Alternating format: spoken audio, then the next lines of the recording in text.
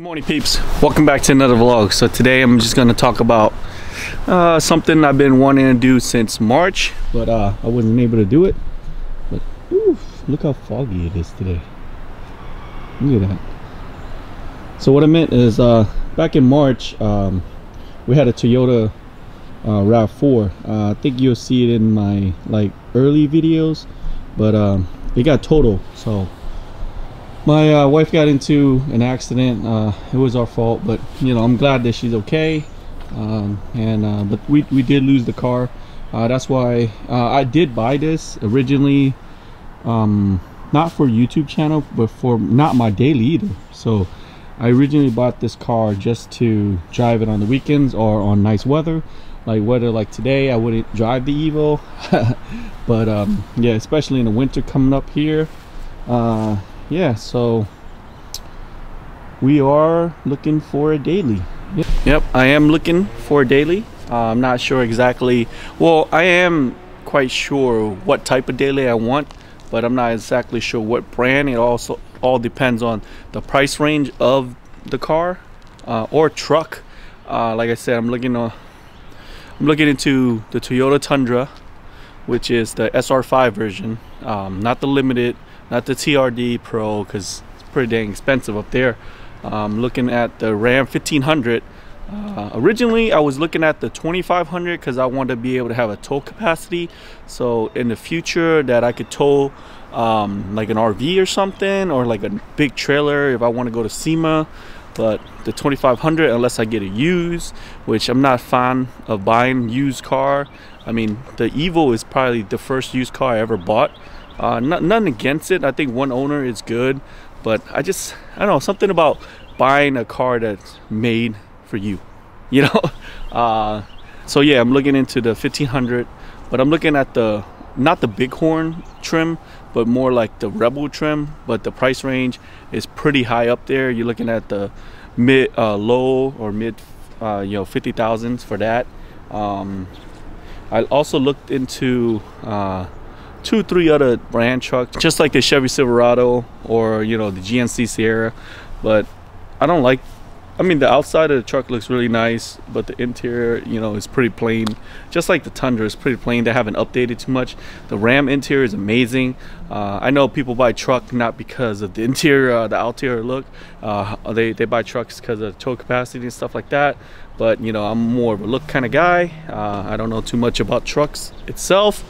But yeah, so I'll definitely get into more detail once we get in the vehicle about each truck and, you know, why I want to get that truck. But something funny, I just found out that I'm missing a cap right here. I don't know where that cap go. I never took the I don't think I ever took it off, but gotta look for it or get a new one from AutoZone or some shit. But yeah, guys, tomorrow is when I go pick up the side skirts, the fender and the bumper. So in the next video you'll see it on. It won't be wrapped, it'll just be on.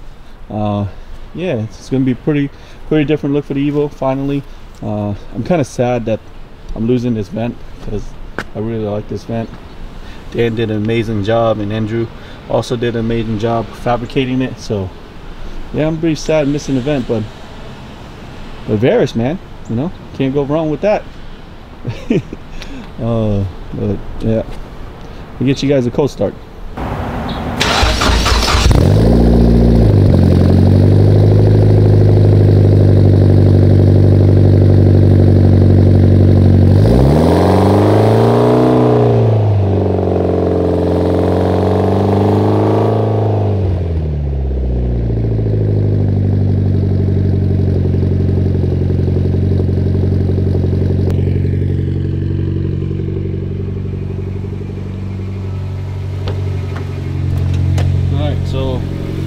Well, we wait for the car to warm up because it's extremely cold.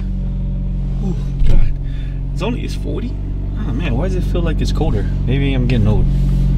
But yeah, today's supposed to be up towards high 50s. Yesterday I actually wore a t-shirt, so it was pretty amazing. I mean, this Carbontastic steering wheel is amazing. God, I love it. Ooh, very nice. Check out the logo. But yeah, guys, I nailed it down. Me and the wife. So me and my wife went to like a bunch of dealership in the past, like 2 to 3 weeks, just trying to get a good deal, just trying to figure out which truck is right for me. I actually almost convinced myself to buy another van, but then I was like, okay, we got one van and we get another van. It's pretty practical, at least when we get a truck. If we need to haul something or we need to throw stuff in the truck or bigger furniture, I don't have to pull the seat out the van like I always do and just put it in a truck. You know, if worst come to worst, I'll go rent something at U-Haul and like a trailer or something and pull whatever we need. And also, you know, if I'm trying to take the car to, you know, like an event or something, I didn't want to drive it, I could also just, you know, trailer it, you know, and a 1500 or, you know, a F-150 or stuff like that, like a smaller, even a Tundra, you know, you'll be able to pull stuff like that. You know, you won't be able to pull an RV, but you'll definitely be able to pull a car easily. So like I said, I went to a bunch of dealership. I think I nailed it down to 2 cars. Well, I nailed it down to 2 trucks, either the Toyota Tundra, the SR5 version, which is in a cement gray. So if you guys ever seen the Tundra, the cement gray is very, very nice. So I like it. I like the look of it. It's just the interior is really outdated for the Tundra.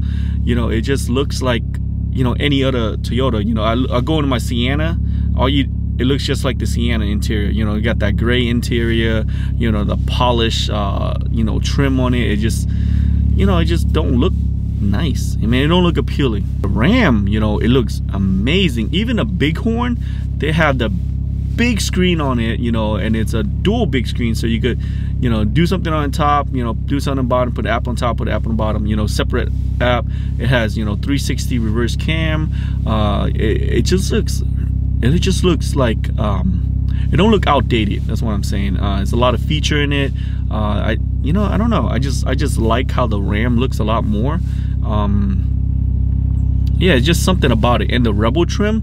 So let me compare let me show you a little bit of the price comparison between those two. All right, it's not much of a big difference. So like I said, I went to a bunch of dealership. So if you got the Ram, which there's 2 different types, I think 2 or 3 different type of Rebels with, I'm not saying different type, okay, there's one Rebel, but it has different options in each one. So let's say one of the option, if the MSRP is 60,000 or the MSRP is 65,000, something like that, right, or 70,000. So I looked at MSRP for one Ram, which is 70,000. If I'm trying to get that out the door pricing with, you know, sales tax, titles and everything, tags and, you know, whatever else the dealer charge, it'll be like, I think he put it down to 54,000 out the door, which is not bad. So, you know, you lose a little bit. So let's say 60,000, but if you include tags and everything, it'll be like 63. So you gain, you know, from MSRP to out the door, you put it down to 54, so that's a $9,000 deduction. So you get it for, you know, $9,000 cheaper. But that's, like I say, still above my price range. And I'll also look at another trim, which is like a $60,000 MSRP trim for the Rebel. I got it out the door for $51,000. So if you include a military discount on that, so you're looking at about $50,000 out the door. So that's for the Rebel. And that's in, you know, in a white color, and one is in a red color. I think one's in Manassas and one is in Culpeper in Virginia. If you guys are actually interested in these vehicles in Northern Virginia, let me know. I'll put the link on the bottom and the price I got quoted for, so you might don't have to haggle with them, because I've been haggling with them for about a week or 2 now. Like I said, I don't really rush into buying my vehicle. I think the Evo is pretty much the only vehicle I bought at price, because the final edition is pretty hard to find, especially in lower mileage. And I have, like I said, I had to drive to Ohio to get this. Okay, and we're looking at the Tundra. So the Tundra, I was looking at the SR5 version. I was also looking at Limited, the Pro TRD version, not looking at it, okay? But the SR5, the difference between SR5 and the Limited is the leather interior. and the sunroof, pretty much. There's really not that much of a other difference. The interior is the same, the engine's the same, everything's the same. So the SR5, there was two different versions, the SR5 and the Tundra. There was a TRD version of the SR5, which has a TRD tow package on it, you know, something like that. And the other one is just a plain one.